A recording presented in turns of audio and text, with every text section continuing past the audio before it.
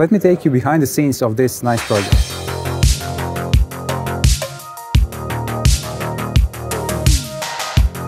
StypeLand here is doing mechanical tracking of this MovieBird 45-foot crane with this StypeKit mechanical tracking solution. Here, this is station for the crane camera operator.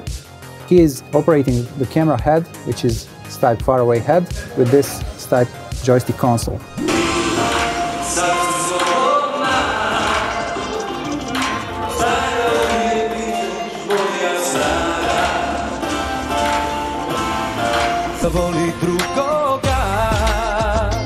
That machine on the right side in red is RedSpy. RedSpy is optical tracking solution tracking the dolly, and let's see where is that placed and how it's mounted.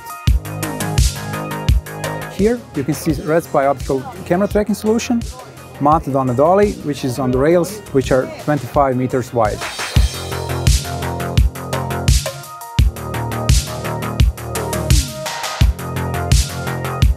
Third camera which is being mechanically tracked on this project is our FarAwayHead, which is beauty shot in the stands upstairs.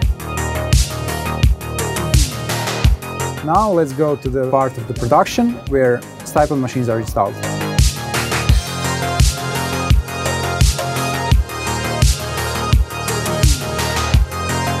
Here in this position you can see graphics operators, and StypeLand machines are delivered in this flight case.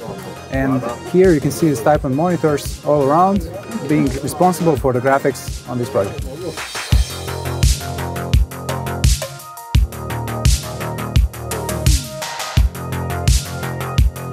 Here in this position you can see the second camera operator's position. Again, this is a mechanical encoded StypeKit with the Stype joystick console.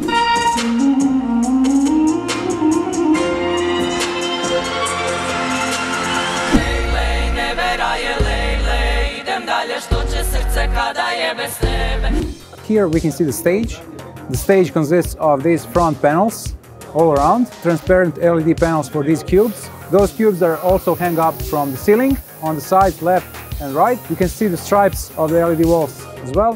The LED is also on the floor and on this back wall. StypeLand is running the AR graphics as well. You'll have AR graphics on the roof, as well as AR particles and AR foreground graphics.